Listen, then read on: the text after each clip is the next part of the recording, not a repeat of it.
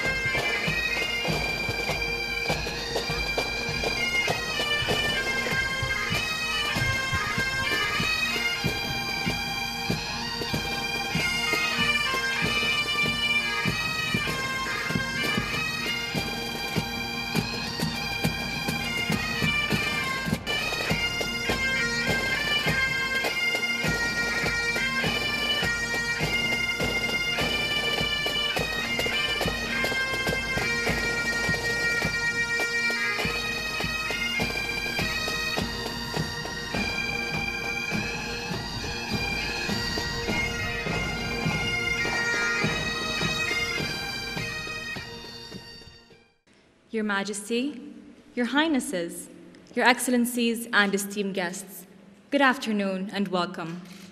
The Kingdom of Bahrain and the United Kingdom have shared a strong, warm, and long-standing relationship over the years, and a particularly strong bond has historically existed between the Scottish and Bahraini communities. The Scots have long had a second home in Bahrain and have been an integral part of our society. They have contributed to the development and progress of our beloved country, and we hope that this bond will only strengthen and continue to grow in the future.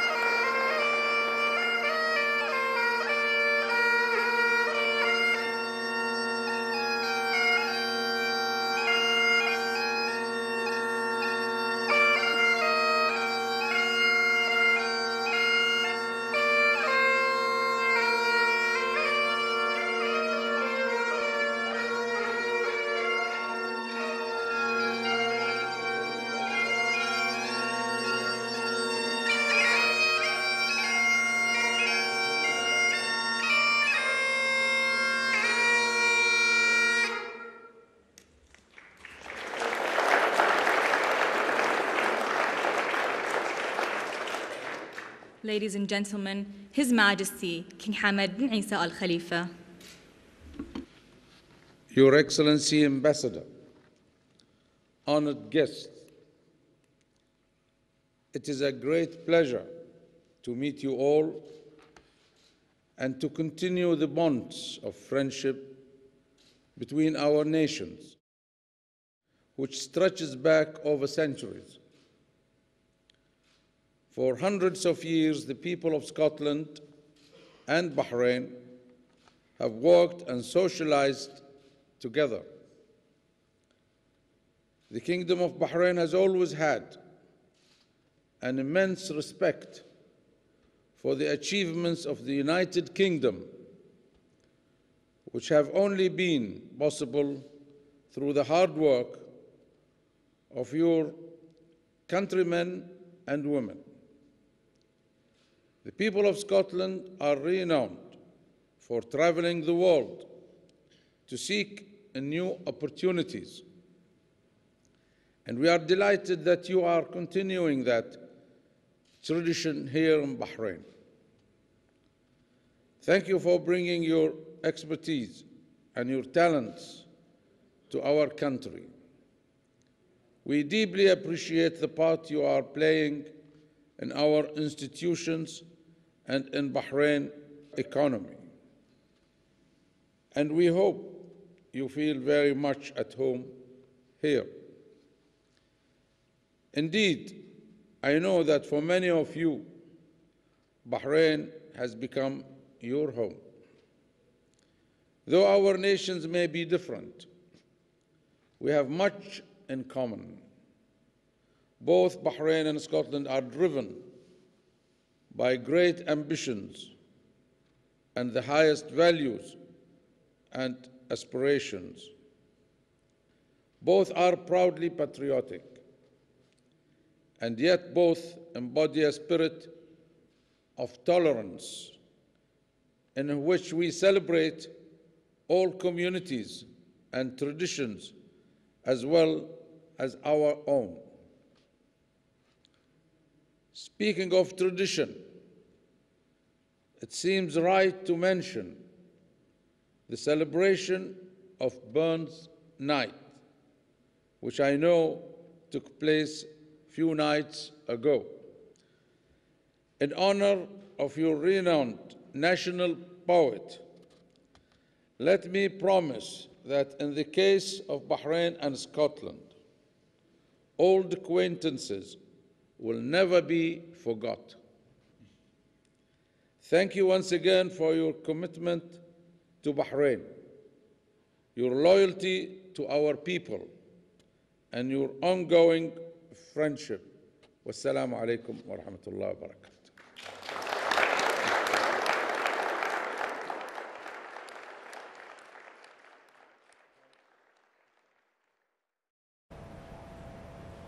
The UK ambassador to the kingdom delivered the following speech.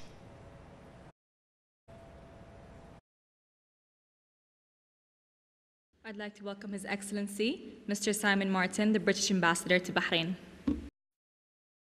Your Majesty, please allow me on behalf of the members of Bahrain's Scottish community here today to thank you for your kind invitation and for this wonderful initiative to honour the contribution of Scotland and the Scots to your kingdom.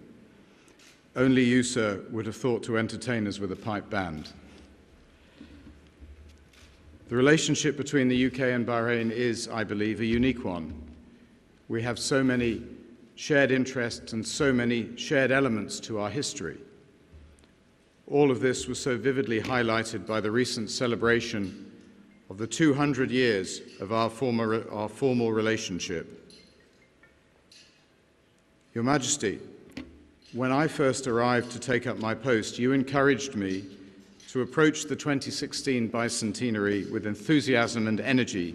In fact, you set us the target of organising 200 events to commemorate the 200th anniversary. I'm glad to say we managed even more than 200. And during that bicentenary year, we celebrated our cultural ties, our commercial relationship, our historic collaboration in the defence field, and our shared defence and security challenges in the present day. We also highlighted all of the wonderful things going on in education, and above all, we honoured the extraordinary personal links that exist between the people of our two countries. Your Majesty, if I may say so, your focus on the role of Bahrain's Scottish community is a very appropriate one. I do not want to steal the thunder of the chieftain of the Awali Caledonian Society who will follow me, but it's very telling that the society was formed in Awali, the home of Babco. For many Scottish oil men and women have contributed to the development of Bahrain's oil industry, and they continue to do so to this day. Now, of course, these days the Scottish oil and gas industry is famous throughout the world, but how amazing that the Scots came here in such force to help develop Bahrain's oil industry many decades before they discovered their own. It was no doubt the Scots who brought us Gulf in Bahrain, and it was certainly a most famous modern-day Scots Colin Montgomery, who designed the fiendish course that confronts us at the Royal Golf Club today, which has benefited so much from your support, sir. And there are many other wonderful historic links between these two countries and nations, by which, of course, I mean Bahrain and Scotland. But I should like, however, to focus on the present day. It is clear from the community of Scots here today, Your Majesty, just how large and vibrant is their presence in your kingdom. Scottish men, women and children, all of whom in their different ways are woven into the fabric of Bahraini society, contributing to your country's development and enjoying in equal measure your country's famously warm hospitality. Businessmen and women, teachers, artists, leaders of community organizations, students, and dare I say it, even diplomats, for despite the southern accent, I am proud to claim in my blood to be at least half Scottish myself. And the connections are equally strong in the other direction. Many Bahrainis are frequent visitors to Scotland. Your Majesty's own honorary membership of the Royal and Ancient Golf Club is testament to your own affection for Scotland as well as for golf, as is the existence of a Royal Bahrain tartan, resplendent in the red of the Bahraini flag and the blue of the saltire, commissioned personally by His Royal Highness the Crown Prince. And there are no end of Bahrainis who have braved the climatic gulf to study at some of the UK's finest universities, such as Edinburgh, Glasgow, and St Andrews. But, Your Majesty, I wonder if it would surprise you to know that 1 in 1,000 of your subjects has graduated in the last 12 years as a Master of Business Administration from the University of Strathclyde. A wonderful example of the current contribution that Scotland makes to Bahrain. These Scottish Bahraini graduates are already to be found across the business and government sectors in Bahrain, making, I believe, a really substantial contribution to the economic and wider reform and development which I know is so important to Your Majesty's vision of the future. So, Your Majesty, the links between Scotland and Bahrain continue to grow, and it is a source of great pride to me as British Ambassador that you should wish to honour the Scottish community in your kingdom. From all of us, sir, thank you.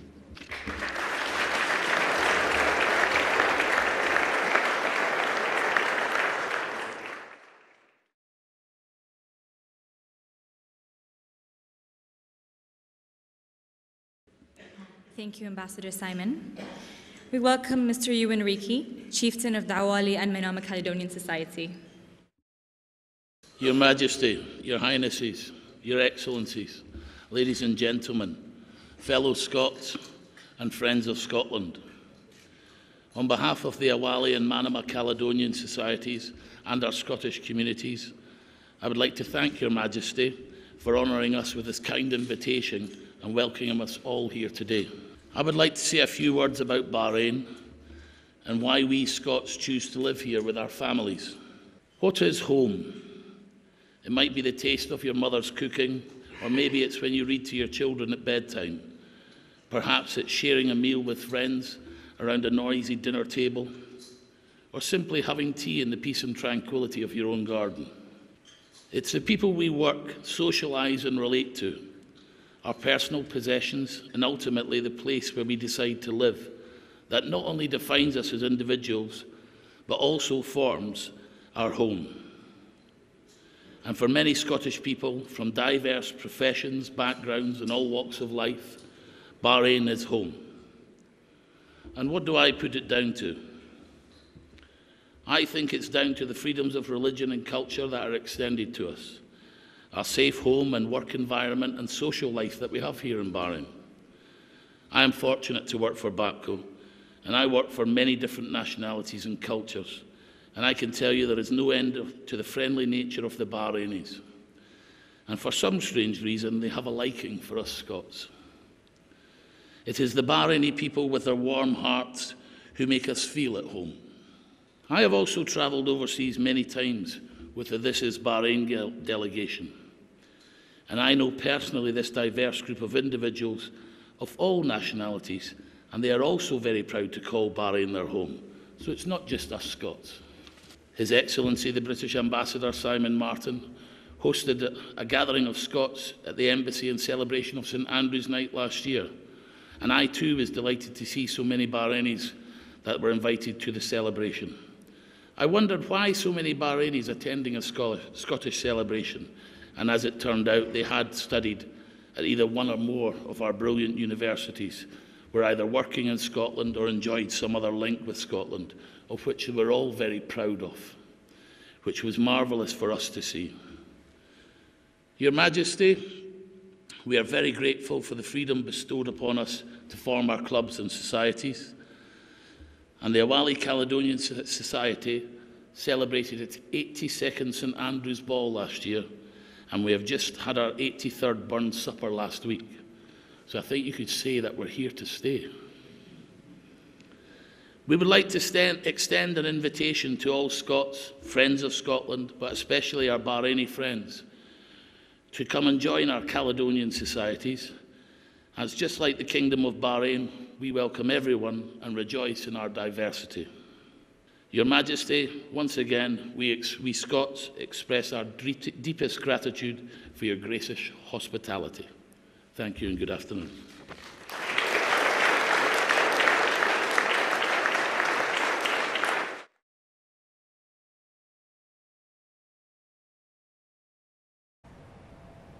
A gift was presented to His Majesty the King on behalf of the Scottish community.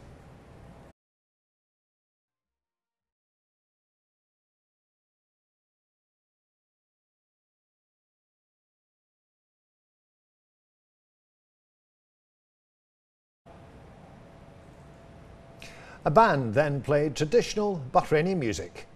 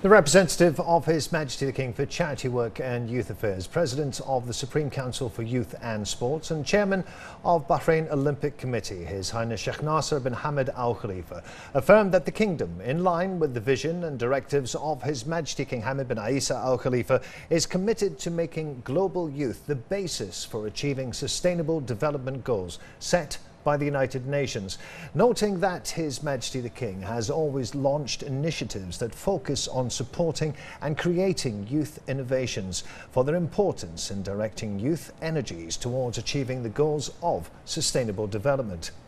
His Highness Sheikh Nasser added that the King Hamad Youth Empowerment Award to achieve sustainable development goals has attracted the world after the success of its first edition. He expressed appreciation for the efforts exerted by the Ministry of Youth and Sports Affairs in cooperation with the Economic and Social Council and the United Nations Development Programme in the Kingdom to ensure the success of the award's first edition. The Interior Minister, Lieutenant General Sheikh Rashid bin Abdullah Al Khalifa, met British Home Secretary Amber Rudd in the course of his official visit to the United Kingdom.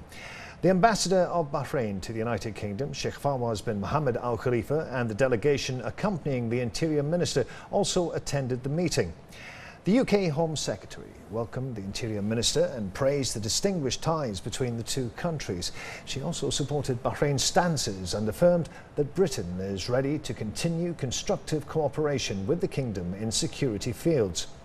The Interior Minister appreciated the proactive counter-terrorism initiative by Home Secretary Rudd, referring to her request to the UK Parliament to classify outlawed Bahraini groups as terrorist organisations. He said the security cooperation between the two countries was historical.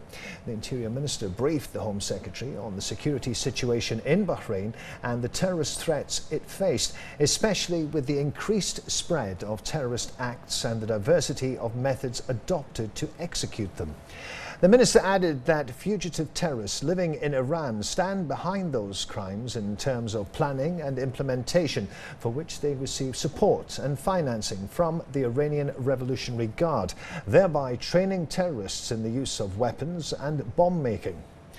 The Interior Minister agreed with his UK counterpart to review the bilateral security agreement so as to support cooperation related to training and exchange of information, especially about new crimes. They also affirmed their understanding of the security risks posed by social media, especially when used to promote sedition, incitement and criminal acts. The meeting also reviewed cooperation and coordination in the fields of security and general safety and the exchange of information in various fields, in addition to issues of common interest and regional developments. The Interior Minister also met a number of British MPs. He was welcomed by Lord John Astor and the Deputy Chairman of the Conservative Party, Rahman Chishti, and a member of the Internal Affairs Committee, Sheikh Rashid bin Abdullah, thanked the MPs for the important meeting, while the MPs welcomed his visit, which is part of the continued interaction and exchange of views. They expressed appreciation of the positive steps taken by Bahrain, praising existing Bahrain-UK ties. The MPs also thanked the Kingdom for hosting the UK Naval Facility headquarters and the distinguished ties between the two countries dating back 200 years. The Minister also praised the strong historic ties, which he said marked the foundation to reinforce cooperation and move towards counter-terrorism efforts. He also appreciated the high level of security cooperation and thanked the UK Parliament for classifying outlawed Bahraini groups as terrorist organisations. He said this could prompt others to take similar steps against terrorist organisations and groups working against Bahrain's security and stability as parts of international counter-terrorism efforts. The Interior Minister briefed the MPs on the security situations in Bahrain and the challenges facing its counter-terrorism efforts. He held an open discussion with them covering issues of common interest. Today we're very fortunate to have His Excellency Sheikh Rashid, the Interior Minister of Bahrain, come to Parliament to speak to members of the House of Lords and members of the House of Commons, looking at all aspects of United Kingdom-Bahrain relationship, specifically touching on security. The first duty of the state, whether it's in Bahrain or the United Kingdom or the United States, is to protect your citizens. And I know our two great countries are working very closely on security cooperation, protect our mutual citizens. And I know recently in Parliament, the government has prescribed certain organisations, and that quite clearly shows our strong collaboration between our two great countries on matters of security. And only recently, we had a parliamentary delegation of 4 members of Parliament visit your great country, where we met with the Interior Ministry, we met with your foreign affairs officials, and we went to places like the cathedral in Bahrain, the synagogue and the temple, because I think there's a difference between perception and reality. So for us, it was great to visit your great country, to meet with all the different stakeholders and see what a wonderful country it is. And today, it was very good to have Sheikh Rashid here talking about all aspects of security and cooperation. I know he's meeting with our Home Secretary, Amber Rudd, after our meeting, and I know they will further discuss all aspects of security, and whether it's on trade, whether it's on security, whether it's with looking at the UK-Bahrain people-to-people movement. We have very strong relationships, and I think today's meeting with Sheikh Rashid, alongside your wonderful ambassador, Sheikh Fawaz, was very helpful in taking forward the interests of our two great countries. Following the directives of His Royal Highness the Crown Prince, Deputy Supreme Commander and First Deputy Prime Minister to allocate and distribute 4,800 housing units in all the Kingdom's governorates, the Ministry of Housing continued the electronic draw procedures for citizens who will benefit from the Northern City Housing Project. In a presentation, the Ministry pointed out that the Northern City is designed to be connected to a number of main entrances to accommodate the traffic of residents and visitors of the area, taking into account providing paths for pedestrians and bicycles, as well as a number of facilities. The CEO of the Supreme Council for the Environment, Dr. Mohammed Mubarak bin Dana, met yesterday with affiliates from the First Deputy Premier Fellowship Programme. That's the FDPM Fellowship. During the meeting, Dr. bin Dana said that the investment in manpower is the basis of development in all fields in Bahrain. Bin Dana praised His Royal Highness the Crown Prince, Deputy Supreme Commander and First Deputy Prime Minister, Prince Salman bin Hamad Al Khalifa, for his support to the national cadres. He pointed out that the launch of the FDPM Fellowship is an ambitious and positive model that contributes in developing and encouraging the national cadres to implement the programme's outcomes in various sectors. He noted that the programme, with the support given to it, is considered one of the vital programmes that Bahraini youth from the government sector are keen to join due to the skills that it provides, which enhances their expertise. Bin Dana pointed to the role played by the Supreme Council under the chairmanship of His Majesty the King's personal representative and the President of the Supreme Council for the Environment, His Highness Sheikh Abdullah bin Hamad Al Khalifa, and His Highness's efforts to preserve the environment based on the Kingdom's constitution. He also asserted that preserving natural resources requires coordinated efforts and a spirit of teamwork from the concerned authorities in the private and public sectors. He further underscored the role of the Supreme Council for the Environment in bolstering awareness regarding the environment to all the components of society. Dr. bin Dana presented the vision and message of the Council to preserve the environment, maintain its natural resources and develop it for future generations.